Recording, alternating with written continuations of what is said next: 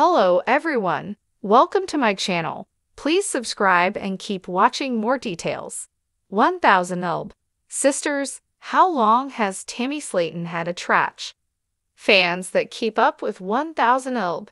Sisters know that Tammy Slaton had a medical emergency at the end of season 3.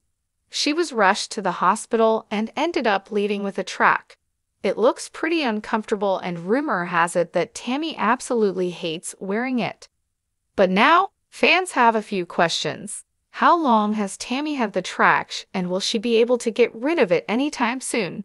Keep reading to see what TV shows Ace uncovered. For several months in 2022, Tammy Slaton disappeared from social media. Many fans worried that she secretly passed away. However, she resurfaced on TikTok shortly after. In all her new videos, her trach is visible. But how much longer will she have it? Redditors recently discussed the topic. How long has she had the trach for? And when will it be removed?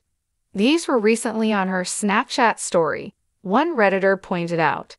She got it before Thanksgiving last year and kept insisting it was just temporary, but yikes, that was 8 months ago. Another user replied, "It looks as though she's still living in the rehab place, which is probably why the trach is clean and not dirty with infection. Thank God."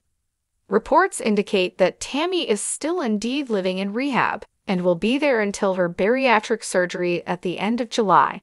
After the surgery, Tammy will reportedly return to rehab for a short while before her release. If everything goes according to plan, she may be able to lose the trach by the end of the summer. Overall, it's just a difficult situation, and some Reddit users admitted they felt bad for Tammy. Living with a trach sucks. One Redditor sympathized with Tammy. Granted, mine was 2 years ago and temporary, but I still remember how much it just plain *king sucked.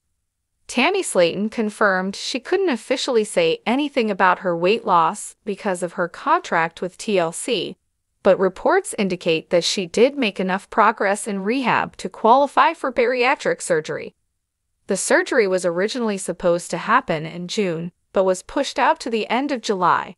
Allegedly, scheduling conflicts were to blame for the reschedule.